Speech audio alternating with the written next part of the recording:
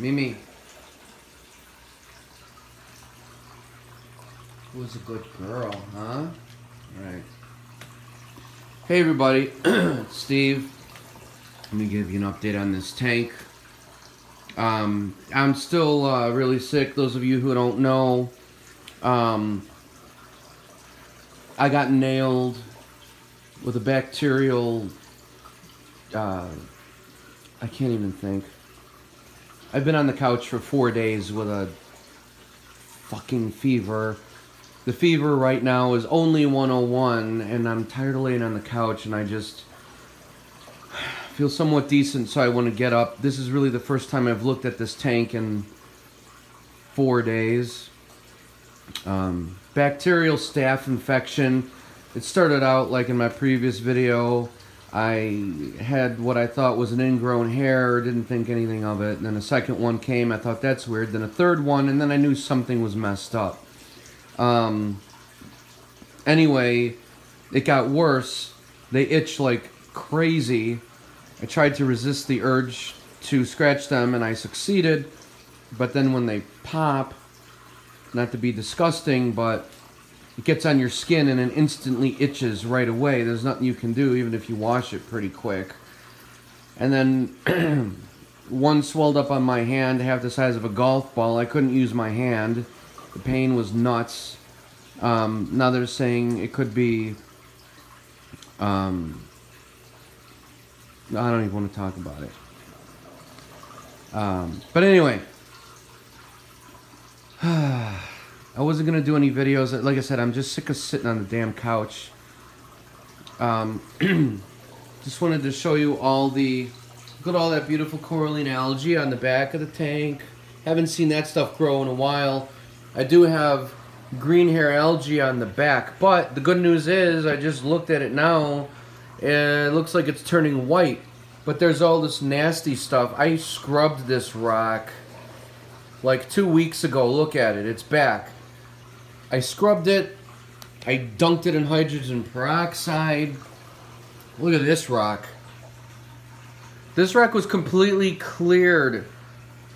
Again, scrubbed with hydrogen peroxide. That rock was pure white. It's all back. The green hair algae, the beard. Looks like a beard. Look at this.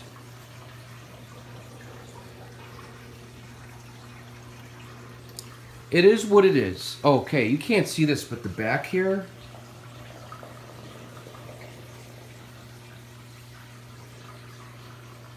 Come on. I'm not gonna lie. I'm sick of this fucking tank. It's not fun for me anymore. I have been battling this algae shit for October? I don't know. Phosphate RX does nothing. Pulling it out does nothing. Turning the lights off and putting black hefty bags in front of it for 5 days does nothing. I bought 2 tuxedo urchins. They died. I think the striped hermit crab killed them. I don't know what killed them, but they died within a few days of each other. What else? You name it, I tried it. I'm sugar dosing the nitrates. It's impossible to read them because this fucking hair algae, pardon my Italian, is it's devouring the nitrates. That's how it's living. But more importantly, it's devouring the phosphates. Here's my plan. When I feel like working on this tank again, I'm going to be getting rid of the refugium, because let's face it, this little refugium down here, it's been off. There's green hair algae in there. I'm going to take this light out of there. It's off. Let's show you this light was on. Come on. The light was on. I took a lot of the Chiedo out. There was so much green and black algae in there. Green and black hair algae. I'm going to clean that out. I got to scrub this tube out. That's getting algae in it. There's been a mass algae explosion, and I'm done. I'm pulling this Chiedo out. Again, let's face it, this little refugium is not doing anything. You've got to have a refugium like half the size of your tank, so I would need like a 60-gallon refugium to even do good. This 10-gallon is not doing anything. It's probably 8 gallons right now. Refugium's gone. This Miracle Mud, I'll leave it in there. I'll probably put my second protein skimmer in here with a rotor tube. That'll take care of that. And then I just ordered from Bulk Reef Supply a phosphate reactor. I'm going to run some GFO in this damn tank. I'm going to strip it of all the phosphates. And hopefully the green hair algae will die. Oh, fluconazole? That shit doesn't work.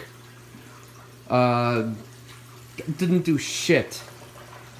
Look at this.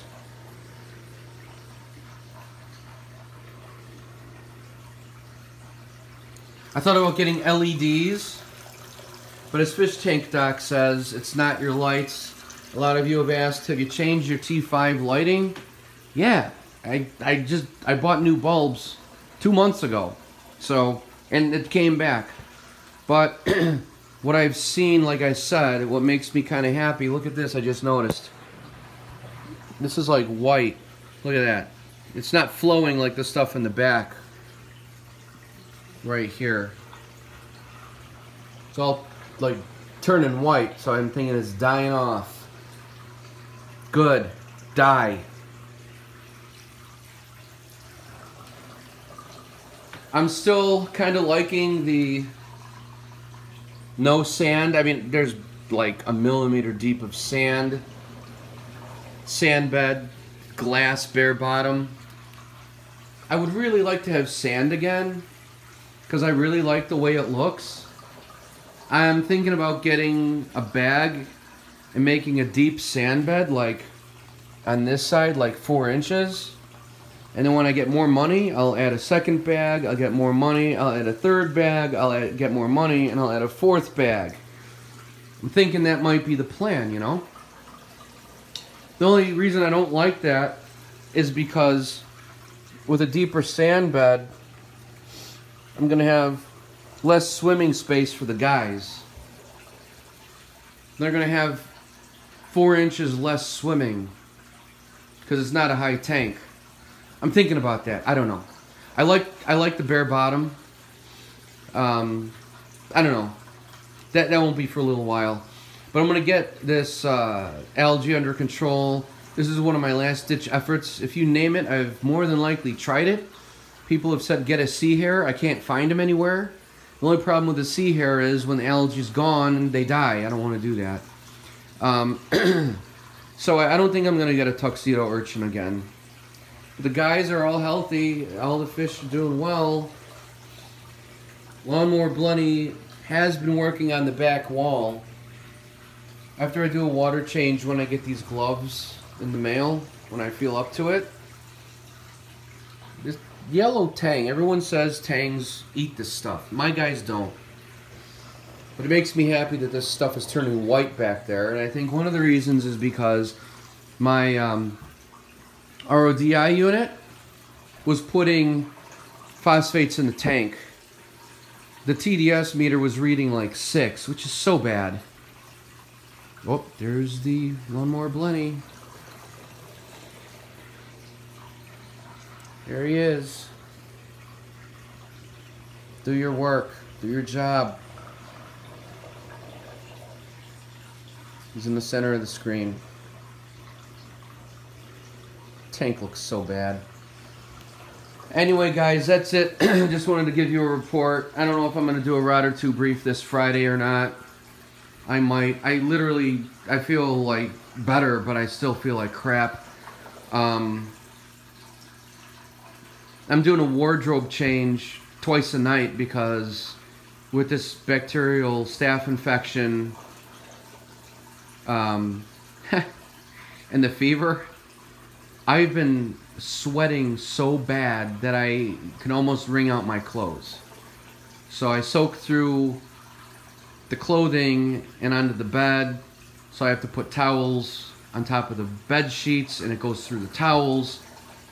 I can't believe how bad I won't even say sweating. It's like someone dumps a bucket on me, and I wake up freezing. I'm already freezing. Body aches because of the fever that has not gone away in 4 days. Right now I feel a little better because the fever is only 101. So I wanted to give you guys an update and say thank you very much for all your nice comments. Buy gloves. Buy yourselves gloves. There's so many millions of bacteria in this tank. We all take for granted that it'll be fine and nothing's ever happened to us before. I got totally screwed. Anyway, that's it. Happy Easter. I'm home alone. It's nice. I get peace and quiet. Everyone went to the family for Easter, so I'm just hanging out with the dogs. I'm going to take a nap.